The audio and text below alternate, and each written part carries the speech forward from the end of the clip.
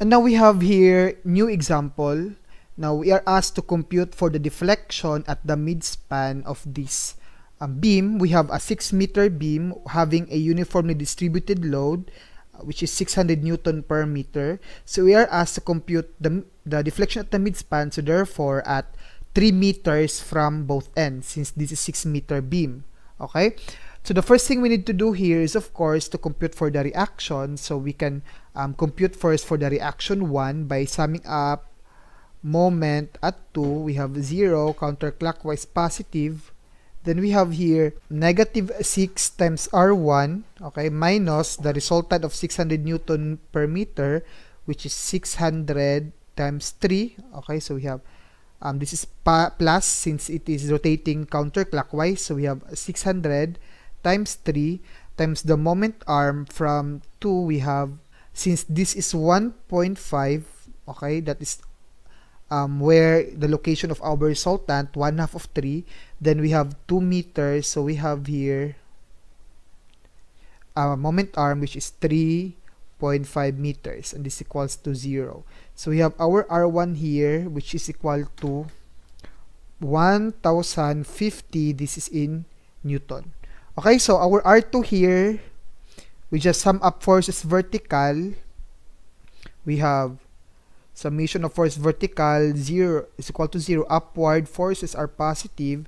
Then we have R1 plus R2 minus 600 times 3 is equal to 0. We have R1 1050 plus R2 minus 1800 is equal to 0.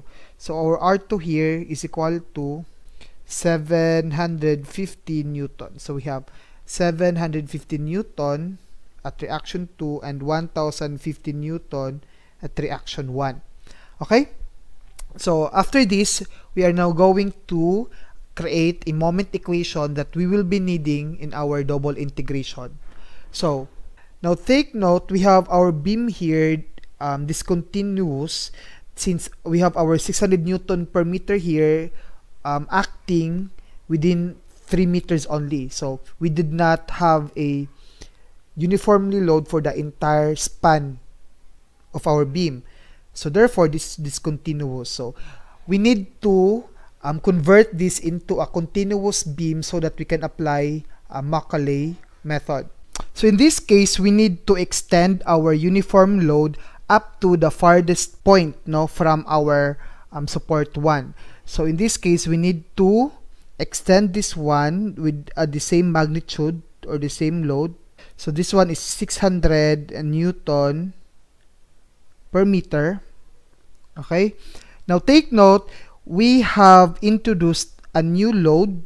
So therefore, we need to introduce the same type of load but is in opposite direction, so that we would have our beam imbalanced. Since we know that the behavior of our beam depends on the intensity of our load. But if we introduce a new load here, there would be a change in that behavior. Okay, so therefore, there would be a change in the deflection.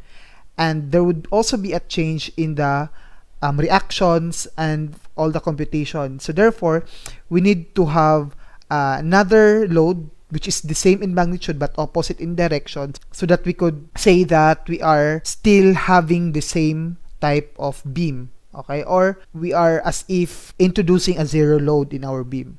So we have an opposite load acting at this point. So it is have the same load. Let's say it's 600 Newton per meter. Okay, so we have now converted our beam into a continuous load. So we can now cut our beam at this point. Okay, so this be our section 1. So by cutting at that point, we have our section, which is this one. Now, if we cut our section, we could have our internal shear and internal moment here exposed at section 1, in which our section 1 here is at X distance from our support 1, having a 1050 Newton reaction. Okay. Now, take note, we have our load here that was being introduced. Okay, this one is 600 Newton per meter, which is the extension of our original load. And then to balance our beam, we introduce the same load but opposite in direction, this one, so that they would have an equivalent of 0, so that this load here would have no effect in the behavior of our beam. That's the reason why we introduce an opposite load. Okay, so our goal here is to create a moment equation so that we could use that in our double integration method. So we can sum up moment at section 1 is equal to 0, counterclockwise positive. Then we have our reaction 1, that is 1050 Newton, which is, this is negative since it is rotating clockwise, so 1050. The moment arm from section 1 is x. Then we have the resultant of 600 Newton per meter. So we combined our load from this point up to the section 1, okay, at this point. So we have 600 Newton per meter from this point to this point, and their line of action is x minus 1, since we have x minus 1 meter, so therefore this length from this point to this point is x minus 1. So we have the resultant, which is equal to this one, and this resultant is 600 times the length of action x minus 1. Okay, so we have since the rotation is counterclockwise, so we have plus 600 times x minus 1, and the moment arm from our section 1 is this one here, and the moment arm is 1/2 of its length of action, so therefore this is x minus 1 over 2. So we have times x minus 1 divided by 2. Okay, then we have this load here that is acting upward, and then the length of action of this load is x minus 4, since we have the distance from 1.1 to this point is 4. 1 plus 3 is 4. Then we have x here. So therefore, we have x minus 4, which is the length at this load of this load. So we have the reaction is 600 times x minus 4. So we have here the rotation is clockwise, so therefore it is negative, correct? That is 600 times x minus 4, and the moment arm is 1/2 of its length of action, that is x minus 4 over 2. So we have times x minus 4 over 2. And then we have the internal moment here, which is counterclockwise, so we have plus the moment, and this is equals to 0. Okay, so we can simplify this further. We have m is equal to, we transpose everything to the right, then we have 1050x minus, when we have 600 divided by 2, this gives us 300. Then we have x minus 1 squared, correct?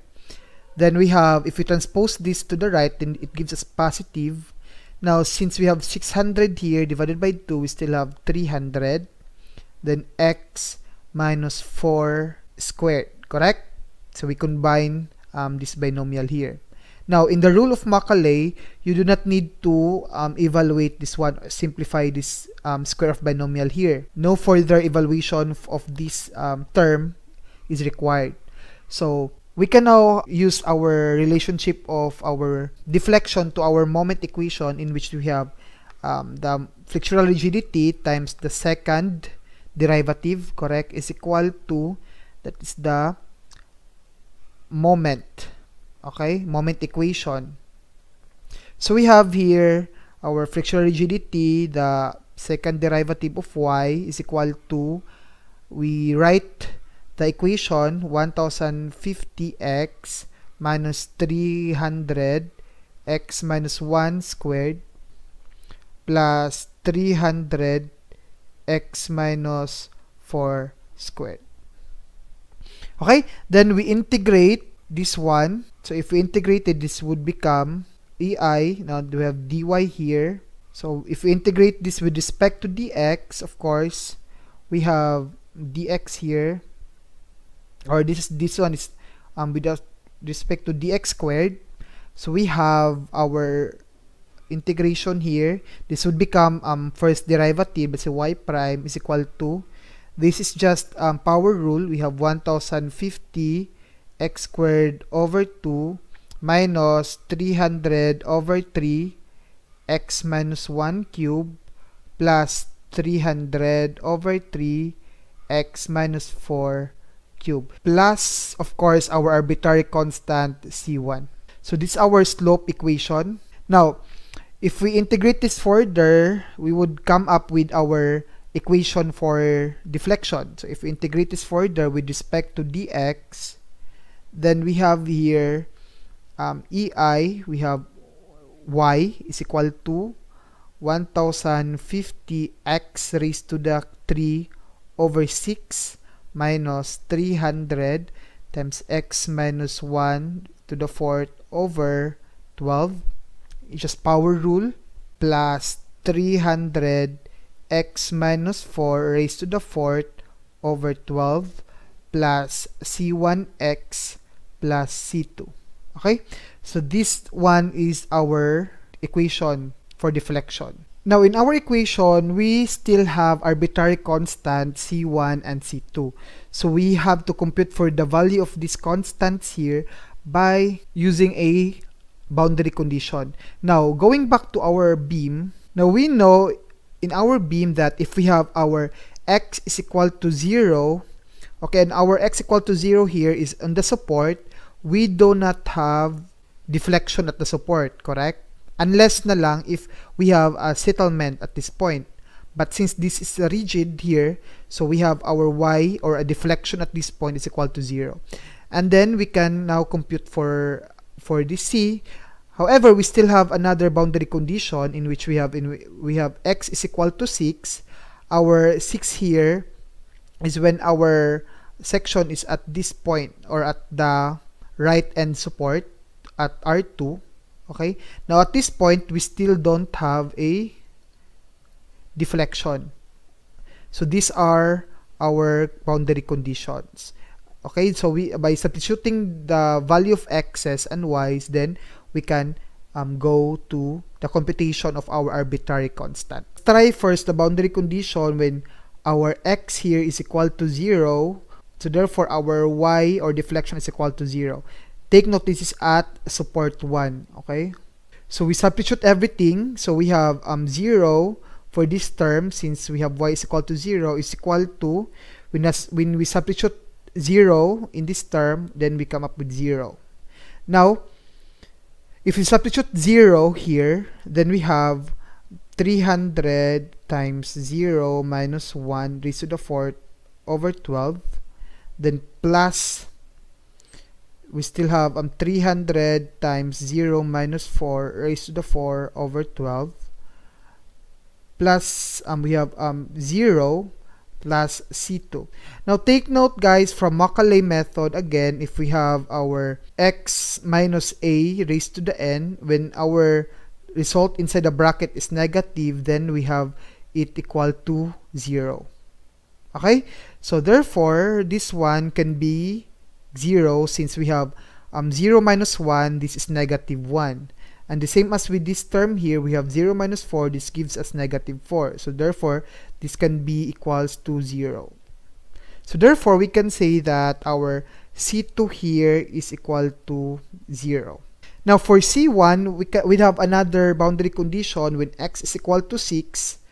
Our deflection at x is equal to 6 is equal to 0. Okay, so we do not have deflection at support 2. Okay, this is at support 2. So we substitute everything in this equation. We have flexural rigidity times y is 0 is equal to 150 or 1050 times 6 raised to the 3 over 6 minus 300 times 6 minus 1 raised to the 4 over 12 plus 300 times 6 minus 4 raised to the 4th over 12 plus our C1 here times 6. Then we know that C2 is 0. So we have the value of our C1 here is equal to negative 3762.5. Okay, so we can now finalize our equation for deflection. We have, So we have here the final equation for our deflection. Since we have already computed the value of our C1, so we change that into negative 3762.5. Okay, now our C2 here was eliminated since we know that the value of our C2 is equal to 0. So this is now our equation for our deflection. The problem asks for the deflection at the midspan. Now we know from our beam, our midspan is at 3 meters from both ends. So we have the midspan here, which is 3 meters from both ends. So we have our x here is equal to 3 meters. So we substitute a value of x in our equation, then we have EIY is equal to 1050 times 3 raised to the 3 over 6 minus 300 times 3 minus 1 raised to the 4 over 12 plus 300 times 3 minus 4 raised to the 4 over 12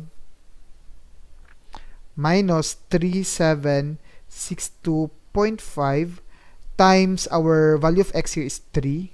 Okay, so this would be our equation. Now we know that if we evaluate this bracket here, we have 3 minus 4, this gives us negative 1.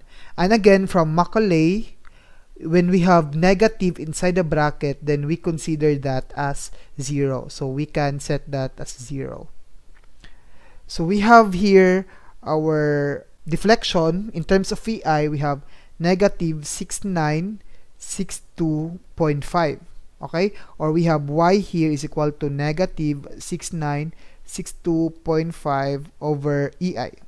Since we do not have a modulus of elasticity and cross-section of our beam, so we can express our answer here in terms of EI. And we have our unit here that is in Newton cubic meter, since we have from this one 1050, this is in Newton, correct, and 3 is in meters, so we have cubic meter here.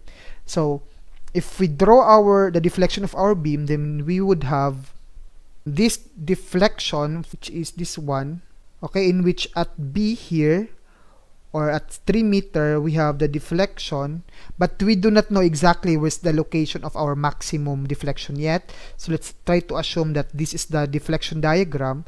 So we have at B here, let's say this is negative 6962.5 Newton meter cube over EI. Again, this is negative, so therefore we have our deflection downward.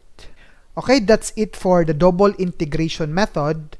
So if you have a question, you can ask me through the comment section. For more videos, please don't forget to like and subscribe. Thank you very much for listening.